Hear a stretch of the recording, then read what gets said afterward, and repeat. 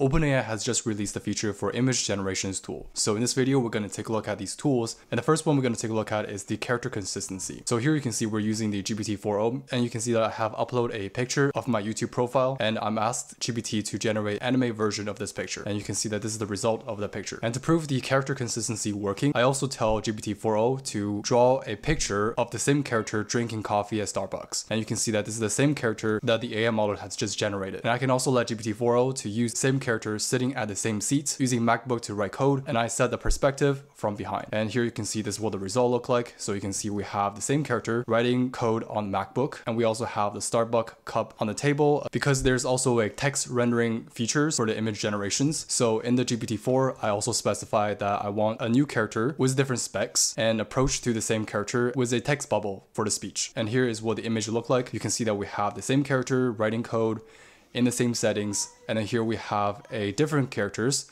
and this is the text bubble right here. And I can also be able to draw the same picture from the other person's perspective with a face in close-up, with a look in doubt and fear on his face, and a right index finger pointing at himself and thinking, what, who is Eric? And here you can see this is what the upload image look like. And the other feature that OpenAI has released is the detailed directions. So the way how it works is that we can be able to have multiple images or objects display in the same image. So this is what I did. So I used that to display a sticker sheet, 3x3 grid featuring the same male character. And for each panels, we're going to show the character expressing a different emotion or facial expression. And the emotions should be clearly distinct from each other. For example, like happy, angry, shocked, or excited and such. And then here is what the result look like. So you can see that we have a 3x3 grid, and each image is going to be a different expression with the same characters that we displayed. And of course, you can also change the same character, but with a different outfit. For example, I want to change it to a cyberpunk jacket with glowing lines and high-tech visor. So let's see what the result look like. So you can see we're using the same character,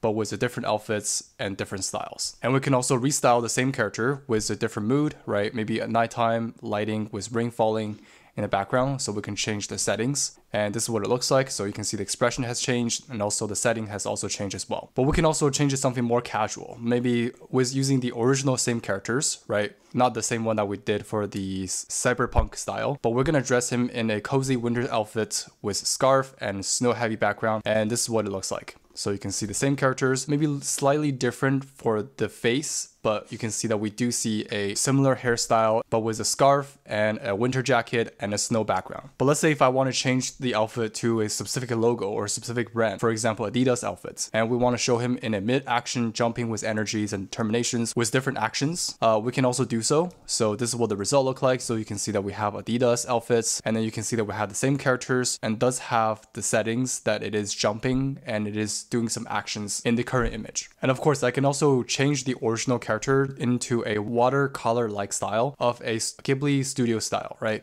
So if you ever seen films from the Ghibli studio films, it's more like a watercolors for the animations and the characters, but still keeping the same general face and hairstyle, but restyle him with more softer lines, larger eyes, and more natural landscape backgrounds. So that's what we're gonna do. And here is what the result look like. It looks very similar to the style that we're expecting. And if you're interested in more like a fantasy adventurer, we can also do the same. Use the same character for the character consistency, but also give him a armor, glowing sword, and magical forest settings, for example. And now this is what the result look like. So you can see that we're still in a forest settings, the armors, the sword, and such. And the characters are the same. So what we just talked about is really dynamic. So we basically let the AI to figure out how it's going to generate the image. We can also use this to generate comic book storyline. For example, we can have like a main characters, and there's the opening scene, discovery, transformations, conflict, cliffhanger ending. So I use ChatGPT to generate a prompt like this, and this is what the result look like. So you can see that we have a comic book, and you can see that each box that shows each scene in the story. Now we can also use Sora to generate our images as well. So for example, in Sora, let's say if we found an image, for example this one, and I can be able to click on remix to create a new image based on this current image here. So I'm just going to click on remix and be able to upload the image from one of the characters that we generated, for example this one. And once we create the prompt, we can click on remix to generate the image. So once it's completed, you can see that this is the result looks like. Now you might notice that the Starbucks logo might not be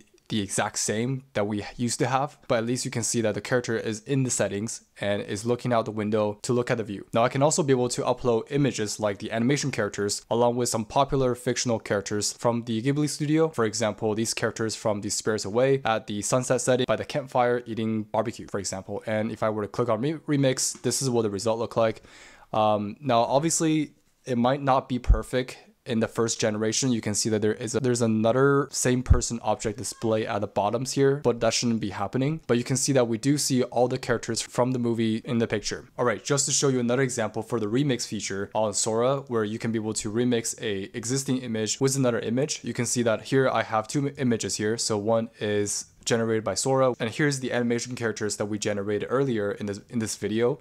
And what I did here is I asked to have the same anime character sitting by the poolside and dipping his feet into the water. And you can see that this is the end result look like. And you can see that the settings are very similar and converted into an animation view. And there's also a feature to create a video for this. So I can be able to select the view. So for example, I can be able to select the view and the duration, and I can be able to select, for example, let's say 720p just to make it more clear. And then what I did here is I specified that I want the male character to stand back up and walk out of the door. Now I don't think it knows which doors to walk out of, and I think that's what happened here. But I do see that on the second option, there is a door here, right? It creates that new door, but didn't walk out of that door. At least you can see that it just stands up and then sit back down. But at least you can see that we're able to take an image and be able to generate a video using this tool.